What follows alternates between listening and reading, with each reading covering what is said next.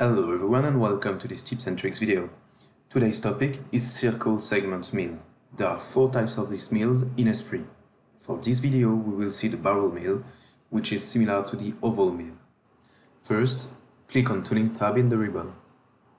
Click on Adaptive Item and select a tool holder. Then click Open and click on OK. Now we will mount barrel mill on this holder.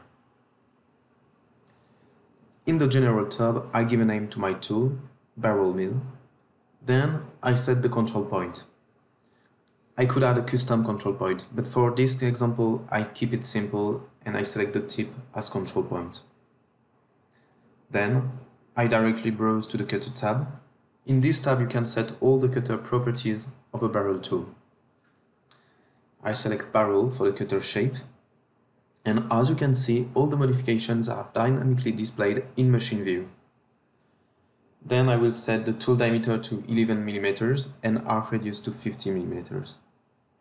I set tip radius to 2 mm and tip diameters to 4 mm.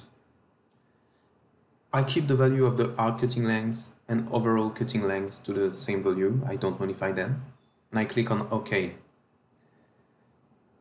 Now that I've created this tool, I will compare it to a usual ball mill tool. So let's have a look to the surface state of this spiral finishing cycle. This 5-axis cycle is designed for blade machining. I run the comparison and set the tolerance to 0.05 mm. As you can see, there are remaining blue areas. This means we are out of the 0.05 mm tolerance. If we change the current ball mill tool by a barrel tool, and recalculate the toolpath, the surface state is mainly green, which means it is smoother. Therefore, these tools are really good to reduce the cycle time while keeping the same surface state.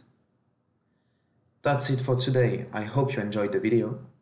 Thanks for watching and do not forget to follow ESPRIT on the social networks. Last, stay tuned for next tips and tricks.